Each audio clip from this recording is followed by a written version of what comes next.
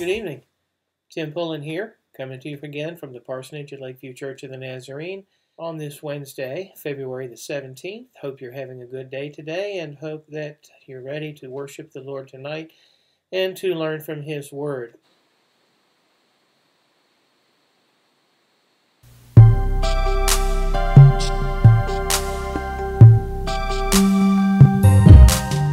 The stone to flesh again convert, the veil of sin again remove. Sprinkle thy blood upon my heart, and melt it by thy dying love. This rebel heart by love subdue, and make it soft, and make it new. The stone to flesh again convert, the veil of sin again remove. Sprinkle thy blood upon my heart, and melt it by thy dying love. This rebel heart by love subdue, and make it soft, and make it new.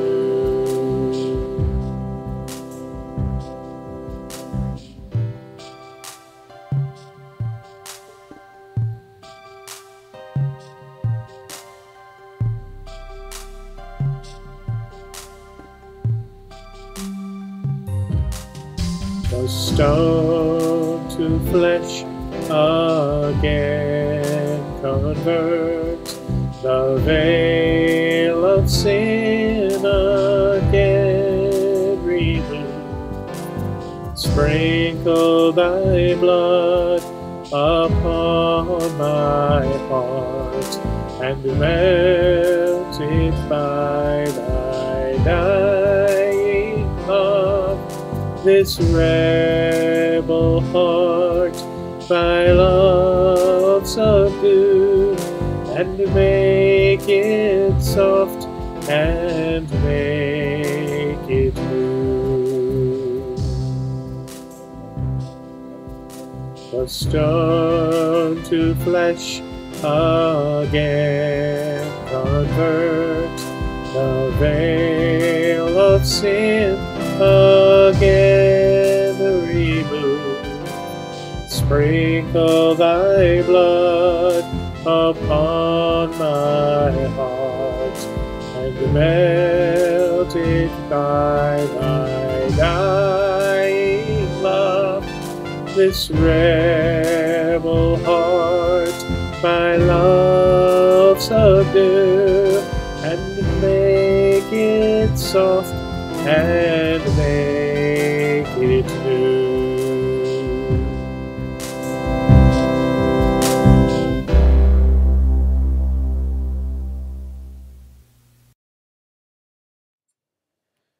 I wonder how many of us recognize what this is. I would say it's a good chance most of us recognize what this is. It's a bottle of water, bottled water. Who would have ever thought 100 years ago that people would spend billions of dollars on bottled water? This water is called pure aqua, P-U-R aqua. It says it's purified water with minerals added for taste. And on the back of the label it says that this is purified by reverse osmosis. Now I looked reverse osmosis up, and I discovered that it is when water is forced through a membrane so that the impurities in the water are removed as it passes through that membrane.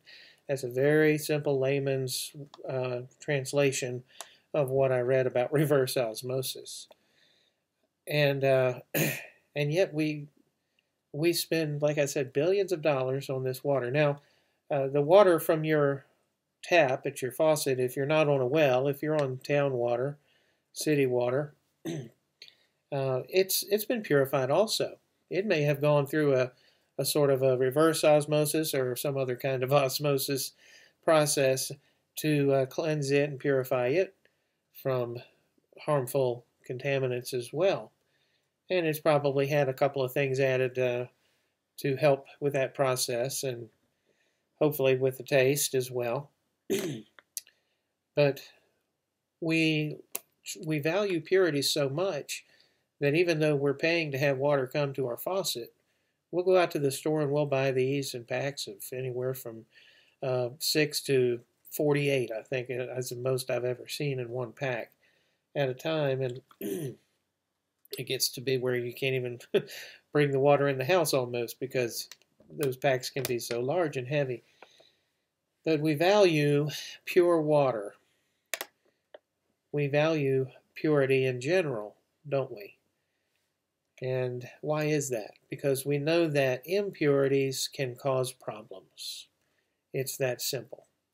Impurities cause problems, and purity helps to avoid those problems. In the message today, we'll be looking at Matthew 5:8, where Jesus said, "Blessed are the pure in heart, for they shall see God." I wonder if I was to take this bottle of pure water, go out in the front yard, grab a handful of dirt, and just drop a few little grains of that dirt into this water and slosh it around.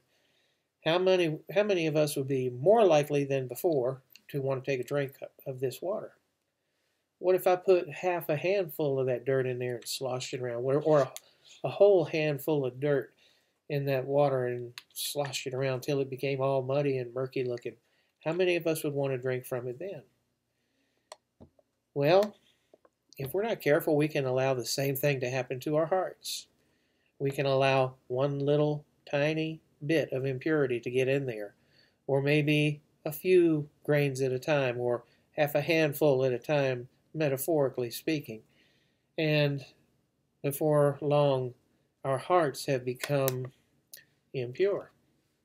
And that impurity has to be dealt with. We're going to be talking about that today as we go along. And I invite you to join us on this journey as we look at the next installment of the Beatitudes from Jesus' Sermon on the Mount. I'd like to start with a word of prayer, if you'd allow me. Heavenly Father, I thank you again for all you're doing for us, for all you do for us every day, for all that you have done for us throughout history and throughout our lifetimes. Tonight, Lord, I especially want to remember our friend Jenny, who's in the hospital. She's struggling, Lord. She's got a lot of things going on, and it's not certain how things are going to turn out right now. So, Lord, I pray for her, and I pray for her family and all those who love her. I pray, Lord, that you will give grace, and that you will give mercy, and that you will give your peace to all those who are affected by what's happening in her body. Lord, and in my limited wisdom and insight, I would ask that you would heal her in Jesus' name, that you would demonstrate your power, your strength, your mercy, your love for your child, and restore her to health, and demonstrate your grace and your glory through her body in this way. But we ultimately lean on your wisdom and your good judgment, and the promise that you gave us that you work all things together for the good of those who love you. Help us, Lord, to love you and to trust you, to do what is best, and be with the family, whatever happens, Lord, and help them to know that they are not forgotten and that they too are loved and cared for during this time. Lord, we also want to pray for all of those who have lost loved ones. There's been some high-profile deaths just the last 24 hours that have made many of us very sad. You know who those people are. You know how it's affected us, and and how so many things that have happened in this world in the last year have affected us. And Lord, we need your grace. We need your help. We need your mercy. We need your love. And Lord, we ask that you would provide these things in abundance as you promised you would. All of the resources of the universe are at your disposal, Father, and we know that you do work all things together for good to those who love you. So help us to love you so that we can claim that promise for ourselves. Be with us tonight in this time that we share. Speak to our hearts and to our minds and help us to understand what it means to be a part of your kingdom. And we will thank you and praise you for all that you do, for we ask it now in Jesus' name. Amen. Purity, as I said, is a sort of a touch word. It's used a lot in advertising to help sell products. There's no end to the number of things that are pure. Clean and pure laundry detergents, and clean and pure soap, and clean and pure water, and clean and pure everything. And natural. That's another touch word of the day that is used a lot in advertising because people assume that something that is natural is pure. It may help to remember that manure is natural, that it's not necessarily pure, depending on what kind of purity you're talking about. So natural doesn't necessarily mean pure, but people today tend to think that natural means pure because that implies that there have been no chemicals added, it hasn't been processed in some way by human hands, because obviously if it's been touched by human hands, it's been made worse in some people's estimation, which I don't believe is always the case. But Jesus said that blessed are those who have had their hearts purified through a catharsis. Siri tells me that a catharsis is a purification and purgation, I may be mispronouncing that, purgation of emotions, particularly pity and fear, through art or any extreme change in emotion that results in renewal and restoration. Interesting that pity is included in that, isn't it? I wonder, why would we want to be purged of pity? Well, that's their definition of catharsis. But Jesus is saying that those who have gone through a catharsis of the heart, a purgation of the emotions, if you will, to have our emotions cleansed, purified, made new. That might be a good way of describing it. These are the ones that Jesus says are blessed because they will see God. They will see God. What a promise. Because if you recall in the Old Testament, especially up until the time of Jesus, the understanding was that no man can see God and live. When Isaiah did see God high and lifted up in the temple, and the angels flying around crying, "Holy, holy, holy is the Lord God Almighty," Isaiah cried out in terror because he thought he was dead. He was a dead man. He said, "I've seen the Lord, and I am a man of unclean lips, and I live amongst a people of unclean lips, and my eyes have seen the Lord. I'm a dead man." Woe is me, he said. So, only the pure of heart can see God. I'm reminded of the childhood tale, I guess you would call it a parable or a fairy tale, that talked about the little girl who was the only one in the crowd who remarked that the king was walking around without any clothes on, because the king had been convinced that this man could spin silk so pure that only the pure of heart could see it. Well, who was going to admit that they couldn't see it, because that would prove that they were not pure of heart, including the king. He didn't want to admit that he couldn't see it either. So this tailor spun and created this imaginary set of clothes for the king to wear, So the king, the word got out that these clothes are spun and made from the silk so pure that only the pure of heart can see them. Well, everybody in the kingdom then pretended to see the clothes, except for one precious little girl who was too young to be impure. And so she asked the question, why is the king walking around without any clothes on? And then the people realized that they had all been duped by this man.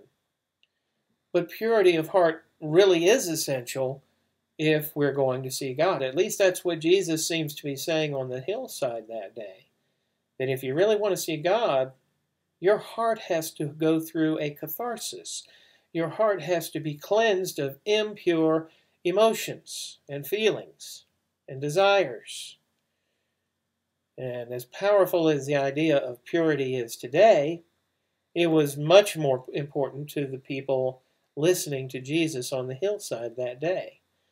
They had many traditions and religious rules and rituals that had gone back for centuries to help them to become pure and to maintain their purity, and it was really a full-time job for them to do so. It was hard work, and it required attention, great attention to detail. Long before medicine recognized the health benefits of washing our hands before eating, observant Jews who were faithful in their purity would follow a schedule to wash their hands multiple times a day. It reminded them of the importance of purity in their relationship to God. Now, filling everyday life with practices used to remind people of God's holiness and His call to be a holy people is one of the reasons that the Jewish culture has survived when the cultures around it have all but vanished or been drastically transformed into something that would be unrecognizable by the people living in Jesus' day. It is a model for effective religious education. When Jesus said, "Blessed are the pure in heart, for they will see God," most of his Jewish audience that day would have smiled and thought, well, this blessing is certainly mine. Jesus' followers would have instantly identified with this beatitude. They had heard this theme over and over again in their worship. The question was asked, who may ascend the mountain of the Lord? Only he who has a pure heart and a clean conscience. But what comes to your mind when you hear the word pure? What items would you include on the list of things that must be pure for you? We talked about water. What are some of the other things that have to be pure? Your food and so forth. Any number of things may come to mind. How does impurity then affect the essence of something in your sight?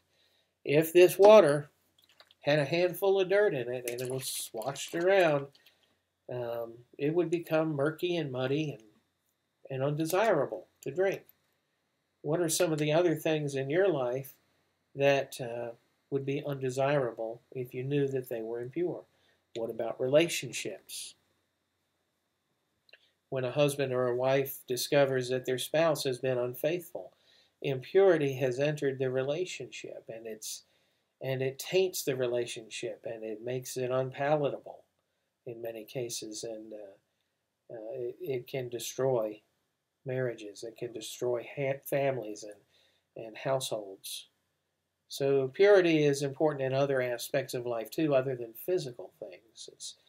It's important in our relationships as well.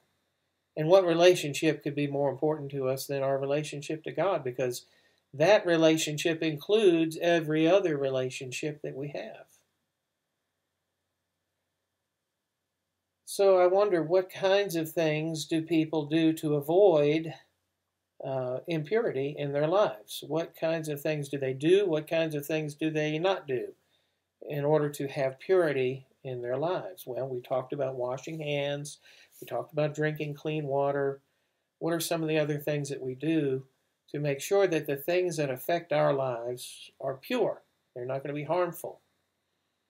And that brings up the question, is it even possible to live a pure life in this day and age? And if so, why? And if not, why? Is it really possible to be pure 100% of the time? I think there's a reason that Jesus talked about the purity of the heart, because there are many times when we make mistakes. We set out to do one thing, and either the outcome of that thing is different than what we intended, or something happens along the way and we offend someone, we hurt someone's feelings. It wasn't the intention of the heart that these things would happen, but that's what ended up happening. Now, is that something that we did on purpose? Is it a sin? I mean, we fell short of the intention, but does that make it a sin for which we must repent and ask God's forgiveness? Certainly, if we've hurt someone, we should ask that person's forgiveness, even if what we did was unintentional, that it was not intended to hurt them.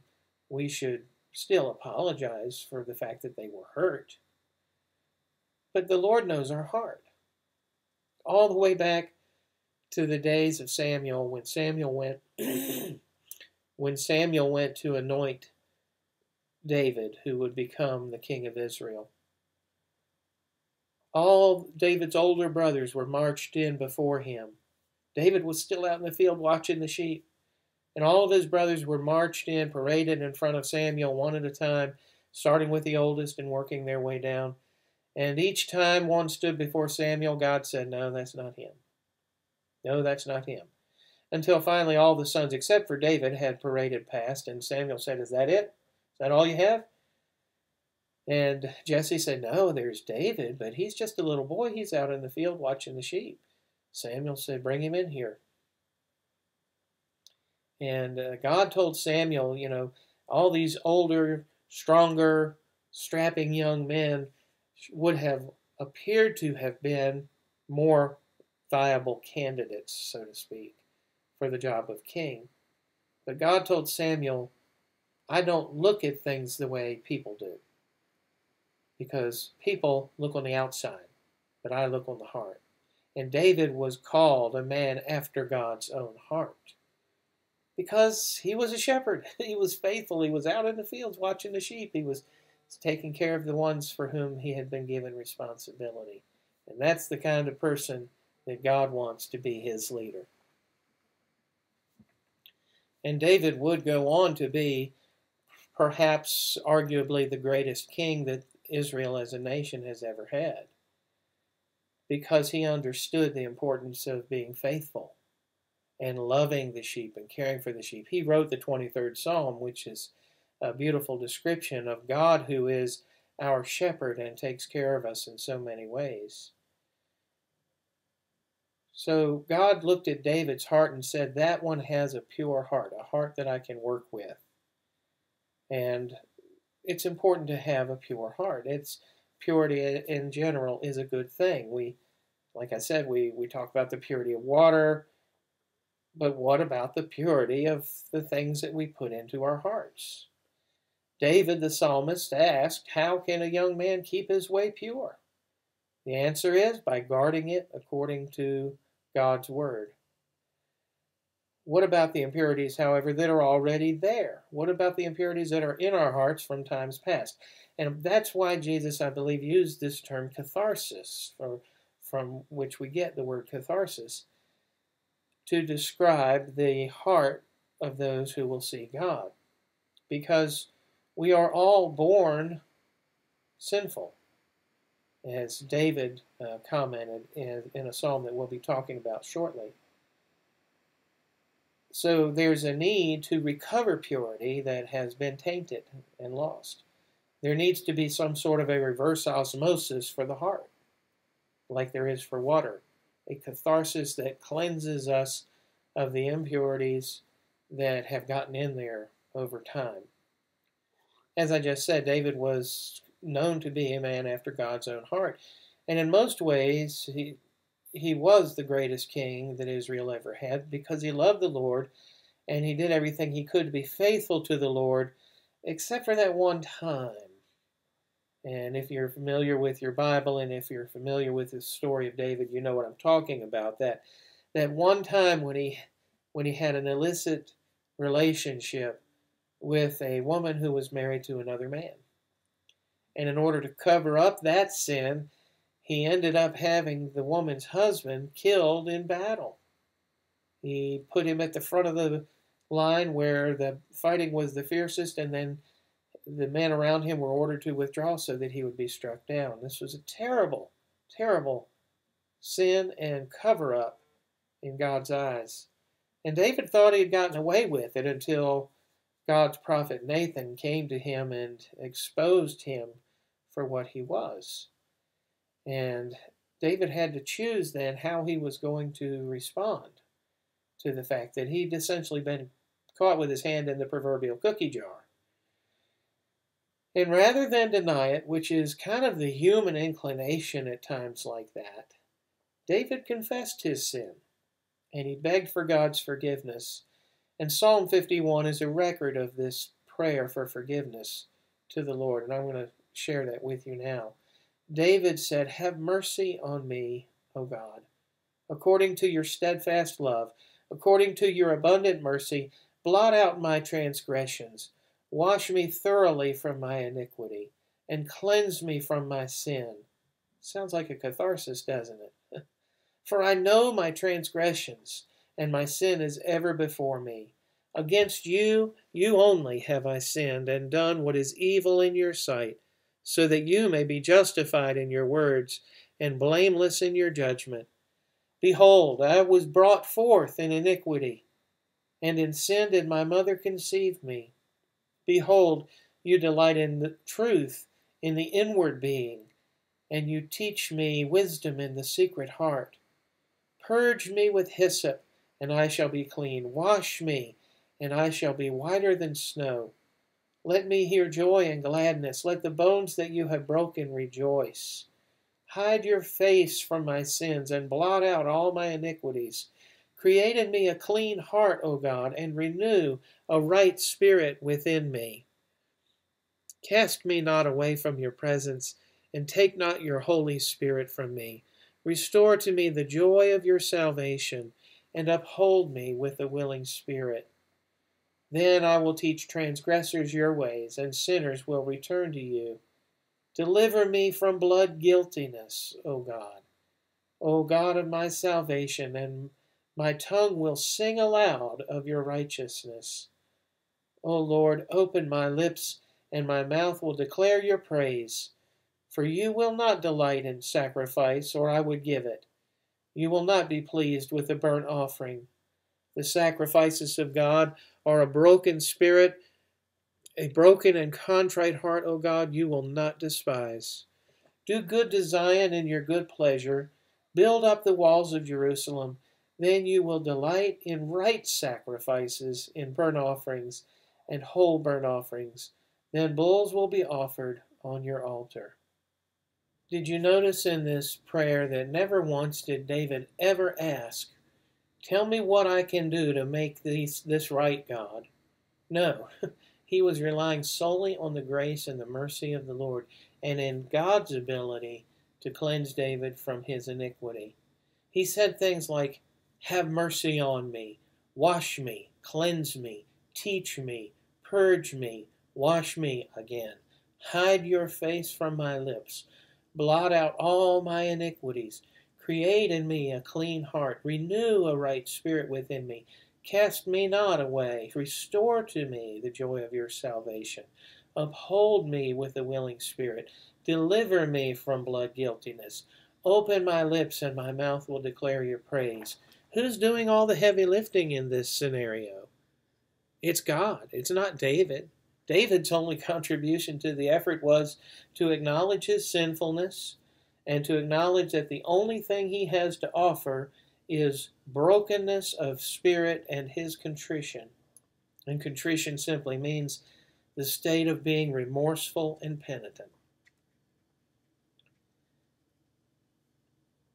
So being pure in heart means being morally upright, being honest, being genuine, being trustworthy. These are people who are pure of heart, are people of character and devoted to following God and His Word. Those who commit their lives to God strive, those who commit their lives to God strive to live morally in the things they say and do. It is purity from the inside out. Why is purity on the inside necessary in order to live purely on the outside? I wonder, is it possible to have purity of action without really being pure of heart? Why do you think purity of heart is part of the Beatitudes? In many ways, it seems like purity of heart is a sort of a summation of everything that Jesus has said thus far in the Beatitudes. Let's look back at it and see. Let's look back at it and see. Matthew 5, beginning at verse 1. Seeing the crowds, he went up on the mountain, and when he sat down, his disciples came to him. And he opened his mouth and taught them, saying, Blessed are the poor in spirit, for theirs is the kingdom of heaven. Blessed are those who mourn, for they shall be comforted. Blessed are the meek, for they shall inherit the earth. Blessed are those who hunger and thirst for righteousness, for they shall be satisfied. Blessed are the merciful, for they shall receive mercy. And then we come to this, blessed are the pure in heart, for they shall see God. And all of these earlier Beatitudes seem to be included in this concept of having a pure heart, poverty of spirit, mourning. That's sort of a catharsis in itself, isn't it? Being meek of heart and hungering and thirsting for righteousness. That's a heartfelt desire. Being merciful is an act of the heart. It's an act of love and compassion. So Jesus is almost summing up what he has said to this point. And it all has to do with what's going on inside the person's heart. Now, John, the evangelist, wrote in 1 John 3:1 through 6, he said, Look with wonder. This is the Passion Translation. It's kind of fresh and new. He said, Look with wonder at the depths of the Father's marvelous love that he has lavished on us. He has called us and made us his very own beloved children. The reason the world doesn't recognize who we are is that they didn't recognize him. Beloved, we are God's children right now. However, it's not yet apparent what we will become, but we do know that when it is finally made visible, we will be just like him, for we will see him as he truly is. And all who focus their hope on him will always be purifying themselves just as Jesus is pure. Anyone who indulges in sin lives in moral anarchy, for the definition of sin is breaking God's law. And you know without a doubt that Jesus was revealed to eradicate sins, and there is no sin in him. Anyone who continues to live in union with him will not sin. But the one who continues sinning hasn't seen him with discernment or known him by intimate experience. Wow. That seems to be talking about heart purity to me. I wonder why believers are considered to be children of God. What do you think the writer meant by the reason the world doesn't know us is that it didn't know him? There's this family resemblance that is going on between God and those he has caused to be reborn in his image. We bear his image. Now, it may not be a perfect reflection of his image. I have often had people say to me, I'll never be able to deny John Lewis as my son because he looks so much like me, and he tends to act a little bit like me too, and that can be good, and it can be not so good at times. But um, there's a family resemblance there. My college pastor, Dr. Dan Boone, now the president of Trevecca Nazarene University, my alma mater, uh, once talked about the spitting image, that phrase, the spitting image, and where does it come from? That spitting image simply means that it's a knockoff. It's one just like this boy's just like his father, and he talked about the etymology of that word, the spitting image, and he said actually it's kind of an abbreviation of the phrase the spirit and image. Spirit and image over time was basically shortened to spit and image. Spirit and image, spit and image. And he said that we were created to bear the spirit and the image of God. When God breathed into Adam, Adam became a living soul, a living being. And he was stamped with the very image of God, not just in his physical appearance, but in his internal appearance and in his spiritual appearance. Children tend to look like their parents. So when the writer talks about the fact that those that don't recognize us, because we don't belong to this world and we don't live and think and act like the people in the world do, and they don't understand why that is, they don't know where that's coming from, it's because they don't know God. If they knew Him, if they knew Jesus, they would understand why we live, think, and act the way we do.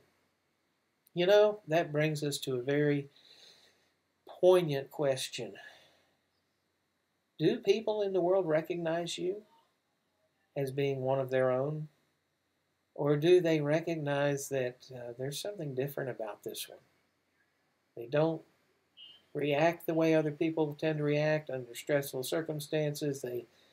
The things that bother them are not the things that bother the rest of us, and the things that bother the rest of us don't seem to have any effect on them. Does the world not recognize you for where you come from? Do they ever wonder, maybe even ask you, what is it about you you're so different than other people that I know? I would never be able to react the way you're reacting in this situation. I hope that that's the case, because that's proof positive that you bear the spirit and image of your Father in heaven. You belong to Him. You're His child. Now, in that passage that we read, there was a reference to those who belong to the Father purifying themselves. Do we make ourselves pure? And if not, then how is that purity possible? Well, from time to time, as an illustration, Karen and I will go out to grab a bite to eat at lunch. And it almost invariably happens that whatever we're eating, part of it ends up right about here on my shirt, or maybe on her shirt. The little piece of taco meat will fall and land right there, and it's all greasy and it's ugly. And so what do? Well, if we've thought ahead, we have one of these things called Tide pens. It's just a little, it looks like a pen, and you compress it, and it releases just a little bit of Tide detergent, and you can use that to kind of wash that little spot away and make it less obvious, and in time it'll dry, and you'll never know there was a stain there. So when there is a need for purification, we go to the source of purification. When it's a really bad stain, we'll have to come home, change clothes, and spray it with spray and wash, throw it in the laundry, and hope it'll come out. But what about spiritual purity? When our hearts have been tainted and our spirits have been made unclean, where do we go for cleansing? Well, there's only one source, and that's the blood of Jesus. And that is the most powerful cleansing agent ever known to any being in the universe. It is the blood of Jesus. It cleanses the deepest stain, the deepest sin. and makes us pure and holy, and makes us and restores that family image in us. The psalmist prayed, David prayed, restore a right spirit within me. Restoring that image of God. So why do believers, as John said, stop sinning? No, because we belong to the Father. It kind of becomes our nature. It's not our second nature; it's our first nature. Our natural born first nature is to sin, to give in to temptation when it comes. We learn from the time we are just babies. We are being taught not to give in to those inclinations. And as we grow into maturity, hopefully we have learned to control ourselves and not give in to every little impulse that comes our way. And those that don't learn that end up causing a lot of damage and harm and hurt in people's lives. And that's the nature that we're born with. But when we come to Jesus and we ask him to make us new, to make us clean, he does just that. He transforms that nature through this catharsis of the heart. He transforms us into the new condition in which that inclination to give in to sin, to temptation, is no longer our first instinct. Our first instinct is to be repulsed by it because we know that it would be displeasing to our Father, and we love him, and we don't want to do anything to harm him or to hurt our relationship to him. So it changes our first instinct from giving in to temptation to resisting it. So you may be wondering, well, how does this work in the life of a Christian, in the everyday life? And in what ways does being a believer mean living a life of sinlessness? And is that even possible? And does it mean that we have to try to be perfect in every sense of the word? Well, let's talk about that word perfect for a second. It comes from a Latin word, perfectus, which means that something is unable to be improved upon. Okay, it's the absolute pinnacle ideal of whatever it is that you're talking about with regard to perfection. But that is not the language that the New Testament was written in. Originally, it was written in Greek. And the Greeks didn't use the word perfectus. They used the word teleos, from which we get words like telescope and telemetry and things that are far off, but they're objects, they're objectives. And telemetry and teleos has to do with reaching a goal or achieving a purpose or fulfillment. It also has a sort of a cyclical connotation of bringing something to completion, bringing something full circle. The Christian, the New Testament Greek understanding of perfection, what is translated perfection, is actually fulfilling your purpose, reaching your objective, finishing the telemetry of your life and God's intention for your life. Now, by that definition, perfection is going to look different for everybody because God's intention for you, the potential that he has placed within you, is going to be different than mine. His purpose for you is going to be different than mine. The things that he wants you to accomplish, that list is going to be different than mine. So, as we talk about purity of heart, and as we talk about this catharsis of the heart and the cleansing of the heart, we're talking about the heart, which is the source of our love. And remember, Jesus told the person who asked him, what are the two greatest commandments? He responded by saying, love the Lord your God with all your heart, with all your soul, with all your mind, with all your strength, and love your neighbor as yourself. Now, if the heart is the seat of our loves and our emotions, then being pure in heart means that we love God the way we should, and we love others the way we should. And by doing those things, just those two things, Jesus said, all of the law and all the prophets are fulfilled. And by doing those two things, we obtain our objective. We come full circle. We reach the level of completeness and fullness that God intended for us. And we are the children of God that He intended for us to be. Jesus made this all possible by laying down His life for us, by allowing His blood to be shed on that cross. And we're told in Revelation that believers who overcome do so by the blood of the Lamb and by the word of their testimony. It is the blood of Jesus that washes us and cleanses us and makes us new. There is a catharsis moment. There seems to be a moment in each person's life who comes to Jesus where they say, I don't want to live like I've been living anymore.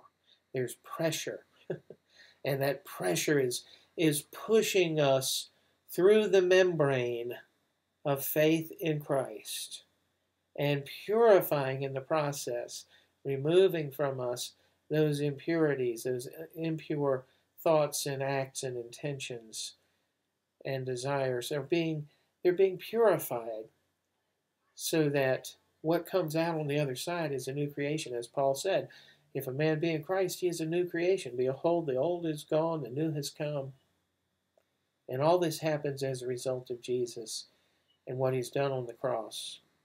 The good news is, the God who wants, desires, and expects us to have pure hearts if we want to see Him is the God who created us. He gave us the hearts that we have. And you might say He is the ultimate heart surgeon. He is the only being in the universe who really can transform a human heart and make it from what it has been into what God wants it to be. He has the blueprint, you might say. He has the diagram. He knows how it's supposed to work. And He can fix us by fixing our hearts.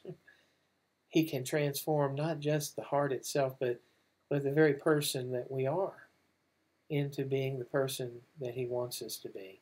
I have experienced this. I can very clearly point back to a moment in my life when I stopped being one person and I started being another person with God's help. Because I was convinced of the love of God. As John said, behold what manner of love the Father has lavished upon us, that we should be called children of God, and that's what we are. I was convinced that God loved me, even though I was not really very lovable at the time. And it was that awareness that finally enabled me to let go of the things in the past that had dragged me down and that had prevented me from loving Him, from loving others, and frankly, from loving myself. And from that moment on, the telemetry of my life changed. And I began to walk in a different direction with God. I'm not perfect by the Latin sense, but I have come to completion as far as it relates to loving God and loving others. Am I perfect in that sense? No, not all the time. But I'm growing still and moving in that direction. And someday I'll either step out of this skin on my own, or He'll come and take me home, and He'll finish the work that He's been doing on me.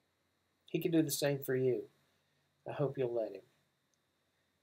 Let's close with another word of prayer. Heavenly Father, Thank you for your word to us tonight. Thank you for this hopeful promise of Jesus that those who have pure hearts can see you. He didn't say blessed would be, except it's not going to happen. He said blessed are. It's a present tense reality. It's attainable, it's achievable, it's possible. It's not outside of the realm of conceivability. That we can actually see you. That we might actually have a heart that is made pure. And if David's prayer is any indication, we know we can't get there on our own. You're going to have to be the one that does the work. So right now, we turn to you and we ask you to do that work, Lord. Purify our hearts. Cleanse our minds. Restore us in your spirit and image. Perhaps a spirit and image that we have never sensed before. But make it so. Make it true. Make it real. Make it present right now. As we live in this world with all of the problems that it brings. Lord, if we have hearts that are not pure, we're not going to make it.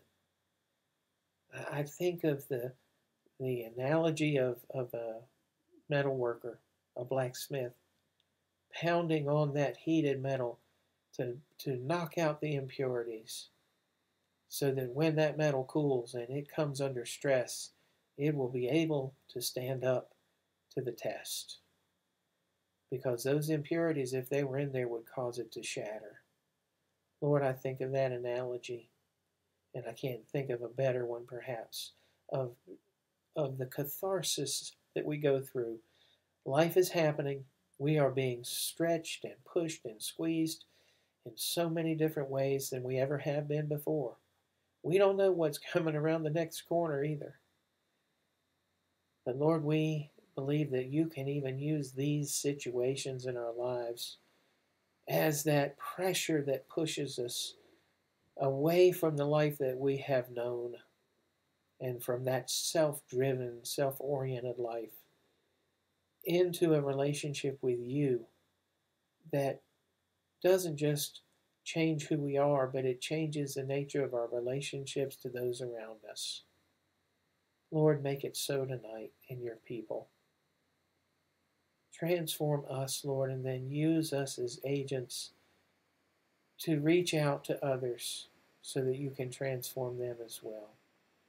And as we do, one soul at a time, this world can be transformed as well. And we'll give you the thanks and the praise for all that you do. For we ask it now in Jesus' name. Amen. I want to thank you for watching tonight. I hope that this has ministered to you. And I hope that you will seek that pure heart if you don't already have one. And if you have one, thank the Lord for it and do everything you can to maintain that purity. And I hope to see you again real soon. Bye-bye.